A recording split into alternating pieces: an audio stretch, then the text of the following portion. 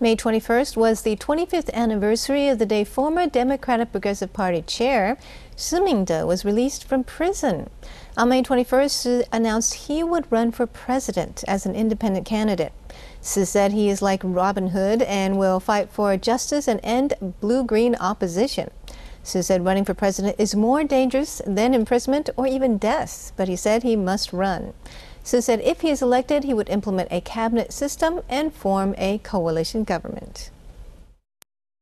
Shih Ming-teh will run for president as an independent candidate. He made the announcement against a backdrop of the Red Shirt Army surrounding the presidential office.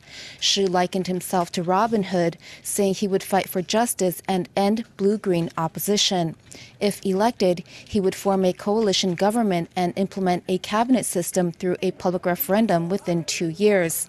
In Shih's opinion, the Kuomintang has not lived up to expectations, while the Democratic Progressive Party only has empty policies. According to Shih, the DPP has lost its way. In regards to cross-strait relations, Shih advocated his Greater One China concept. The former DPP chair said he is confident he will be able to collect the requisite 270,000 signatures to run as an independent candidate.